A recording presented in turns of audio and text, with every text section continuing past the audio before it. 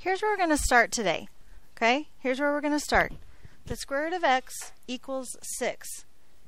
This seems like a no-brainer, right? A lot of you can already know what the answer is before we start. Because what the question is saying is, what do you take the square root of and you get an answer of 6? We can all figure that out in our head, right? Okay, but we're going to use this example right here to talk about how we're going to do all the rest of them, so we don't have to try to be guessing the whole time. All right? How do we undo a square root? We square it, right? Now, what am I squaring? So like this whole side, I square? I square root both sides, don't I? If I don't square root both sides, I've changed the value of the problem, and that is not okay, is it? Okay? So if I square something that's being square rooted, what do I end up with? In this case, just x, but in general, what do I end up with? What's inside the square root? That's exactly right. Does that make sense? So in this case, I get x. Tomorrow when we work with rational exponents, I'm going to show you another way this makes sense. Because right now it's just like, oh, okay, the root sign goes away. Not really, but we're not ready to have that conversation quite yet. Okay, we will have it tomorrow though. All right. So on the left-hand side I get x. What do I got on the right-hand side? 36. Is that the right answer? How could we know for sure? Okay, plug it in. What is the square root of 36? Oh, I got it right. That's the answer. You okay with that? Okay, let's try another one. The square root of 2x plus 5 equals 9. The square root of 2x plus 5 equals 9. How do we undo a square root? Square it. I'm squaring this whole side right here, right? And this whole side right here, right? Okay. What do I have left on the left-hand side? 2x plus 5. Remember, it's not just the root signs going away, but we're going to talk about that tomorrow. And we're not just getting x like we did up here. We're doing like she said, and we're getting everything that's underneath the root sign. That's what I end up with right here. You okay with that? What do I have on this side? 81. Can you solve this problem? Boy, I sure hope so. You've been doing it since 7th grade, right? Okay. So what's the first step? Subtract 5, subtract 5. So 2x equals 76. X equals 38. It's a good guess. It's okay. Is it right? Could we be sure? Plug it in. 2 times 38. 76 plus 5. 81. What's the square root of 81? Is this the right answer? Yes. You okay so far? Okay. What about this problem?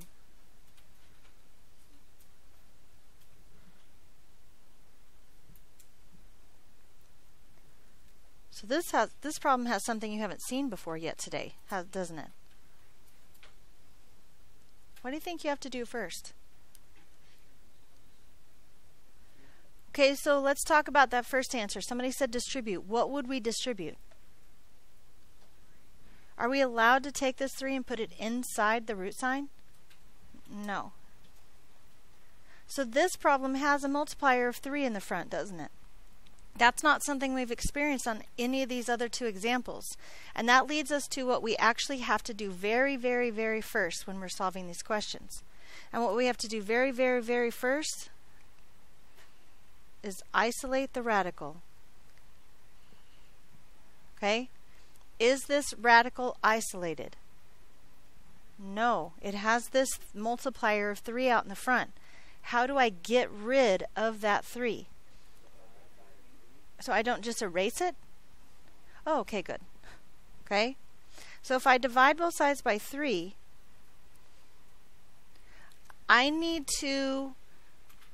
we're going to work together, like I told you since the beginning of the year, on our vocabulary.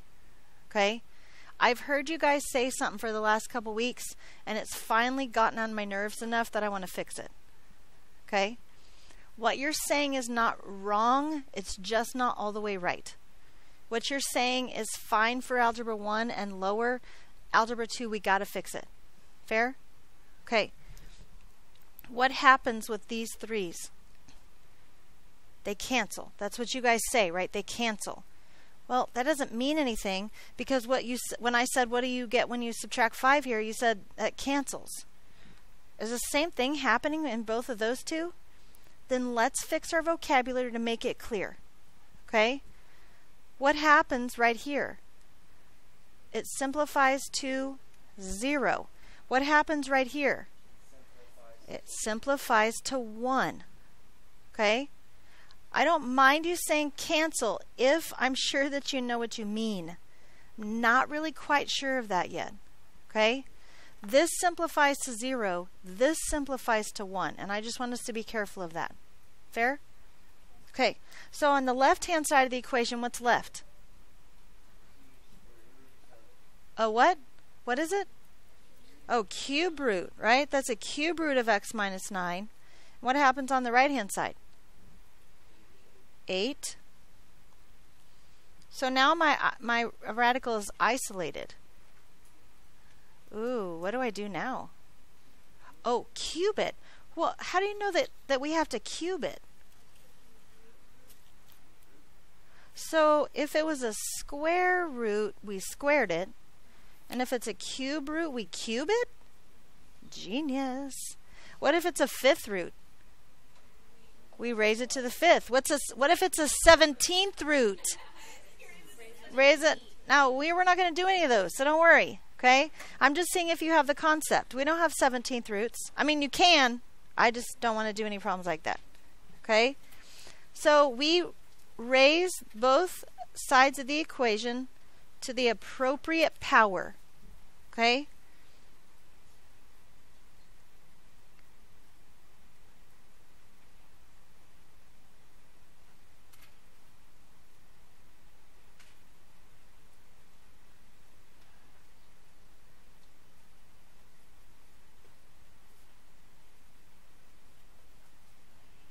And we're going to know what the appropriate power is based on the root, right? We're going to know what the appropriate power is based on the root. So now what? What's left on the left-hand side of this equation? Good. X minus 9. What's left on the right-hand side of this equation? You guys are so fast. How did you know that? Oh, you used your chart. Yay, good job. I mean, I know you didn't use your calculator because nobody picked it up when they came in like they were supposed to. Jerks. What do I do? How do I solve this? Add 9 to both sides, right? X equals 521. Is that the right answer? Check it. 521 minus 9. 512. What's the cube root of 512? 8. What's 8 times 3? Oh, look. That's the right answer. So what's the third step that I didn't write down yet? It's just one word. Solve. What you said is the fourth step. What is that? Check. Okay? Any questions? You okay with this so far? Okay. Does it get harder? Of course. It has to, right? I wouldn't be having any fun if it didn't get harder. Just teasing.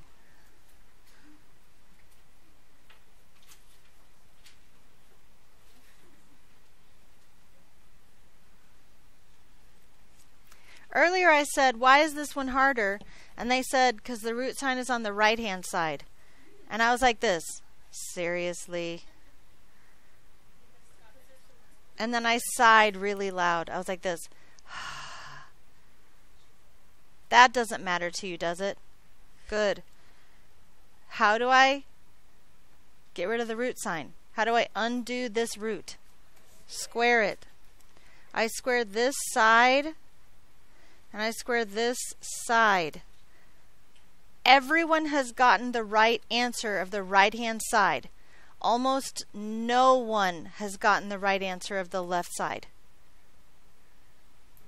So tell me what the right answer to the right side is.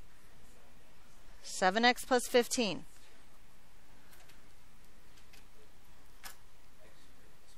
That's what I was afraid you would say. Okay? That's what people have said all day, is x squared plus 1. Because you squared the x and you squared the 1, right? Why is that not the right answer? Can you tell me? Hold on.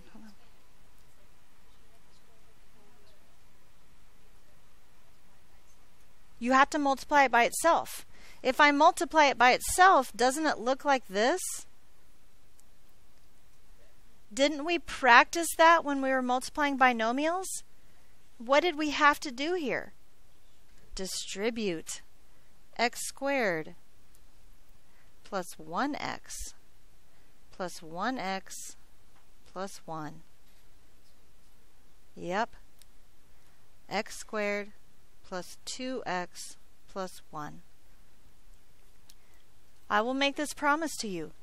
If right here you write down x squared plus 1, you will get it wrong every time. I don't want you to get it wrong every time. I would actually like you to get it right every time. But you don't really have a chance unless you mess up somewhere else and like mistakenly get the right answer, right? We've got to remember to distribute this like this. Okay? So now what? Now what kind of equation is it?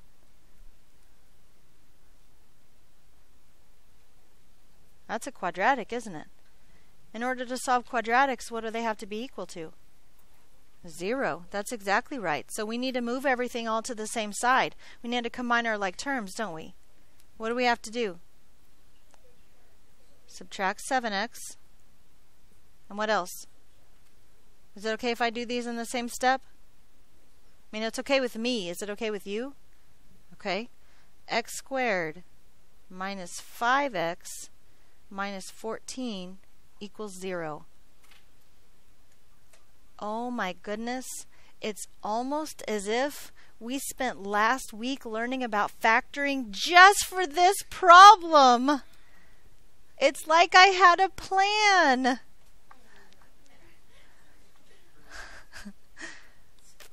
This one is even nice because it has a leading coefficient of 1, right? Did I just blow your mind? Yeah? Okay. It has a leading coefficient of 1, so we can do our shortcut, can't we? Multiplies to be negative 14 and adds to be negative 5. Negative 7 and 2. So I can go straight to my factors, right? X minus 7, x plus 2. Now, some kids in earlier classes, I know it wasn't you for sure, but some kids in earlier classes, I went straight here, x equals 7 and x equals negative 2, and they could not remember how I did that. So just as a very quick reminder, we take each factor and set it equal to 0, because if I have two numbers multiplying to be 0, one of them has to be 0. And I don't know which one it is, but I know both of them could be zeros. Right? So if I add 7 here, I get x equals 7. If I subtract 2, I get x equals negative 2.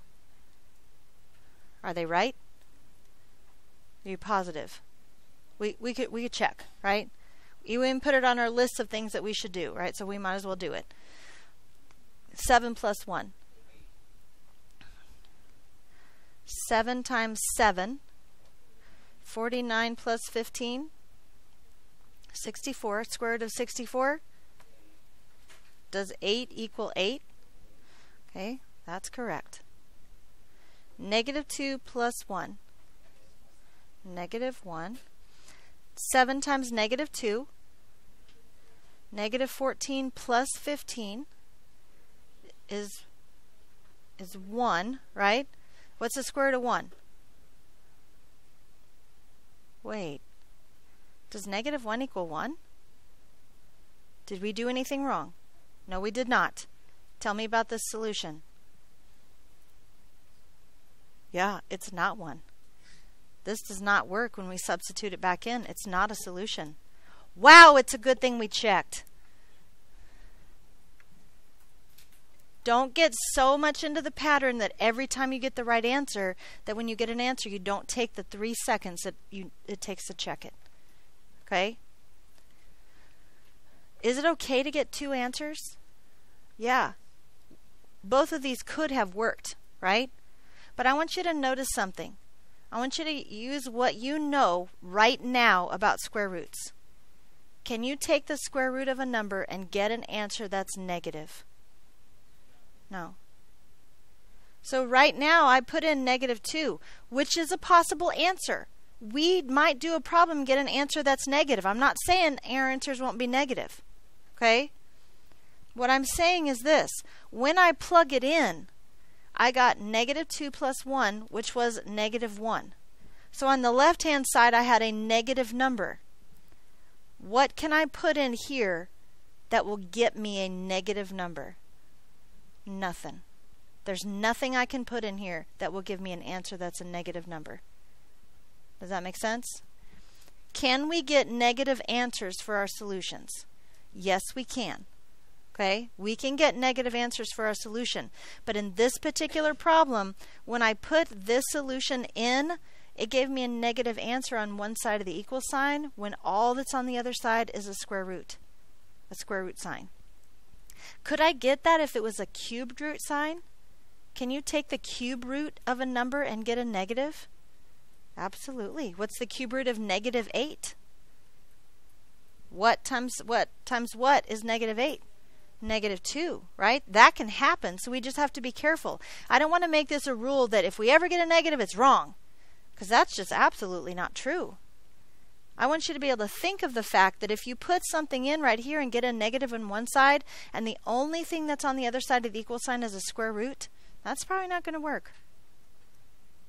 Does that make sense? Okay. I'm going to show you a couple more. We'll do one more, and I'm going to show you the beginning of another one, so we have an idea. Okay? What about this one?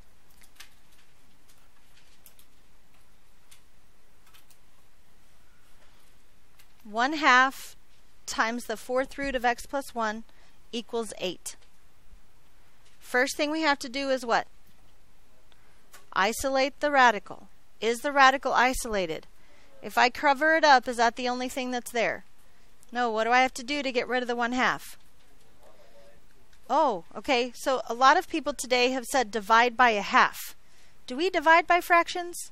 No. What do we do instead that's a little easier? Multiply by its reciprocal. Very good. Okay?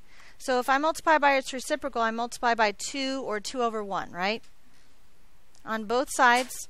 So on the left-hand side, use your correct vocabulary for me and tell me what happens right here. Very good. It simplifies to 1. So on the left-hand side, I just have the 4th root of x plus 1. And on the right-hand side, I have 16. Now what?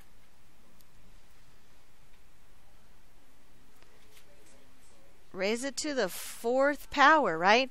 Our rules say raise both sides of the equation to the appropriate power.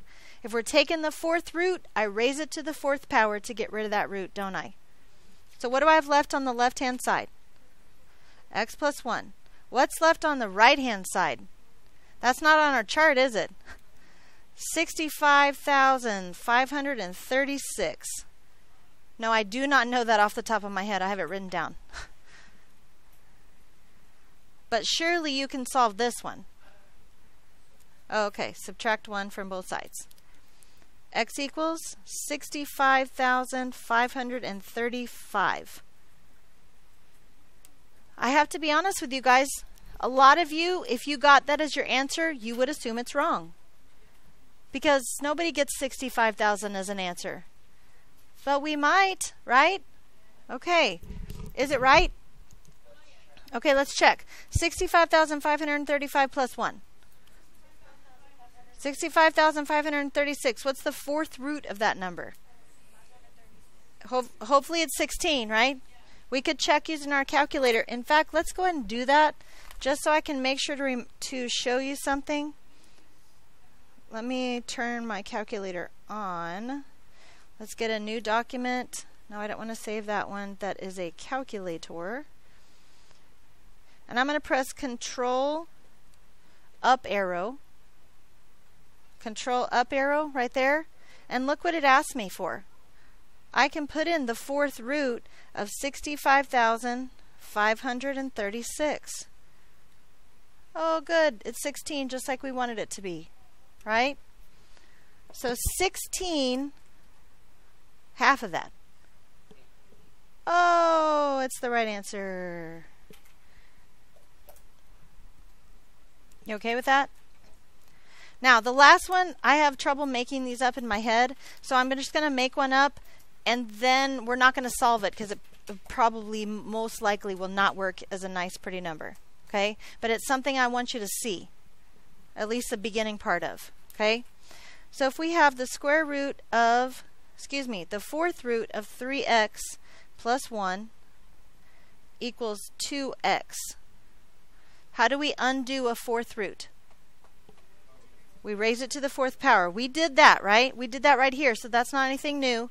But I raised this side to the fourth power. What do I have left on the left-hand side? 3x plus 1. What do I have on the right side? That's what I was afraid you would say. What am I raising to the fourth power? All of it, right? Let me see that foldable. Remember when we talked about our foldable and we talked about power of powers? Remember this? And I even gave you an example. Oops, on power of powers. I even gave you an example right here. If there was a number inside, we've got to remember to raise that number to that power also. We can't forget that. Okay? So if we have this one right here, what do I end up with? That's right, 16x to the fourth. Okay? That's as far as I'm going to go right now because I just wanted to talk about this specifically. Okay? If you raise both sides to the fourth, which is what you need to do to undo this fourth root, make sure on the other side you raise everything to the fourth power, not just that variable. Okay? Do you have any questions about this? You good? Okay, I'd like to give you the rest of the period to work on it. Can you do that? All right, go ahead and get started.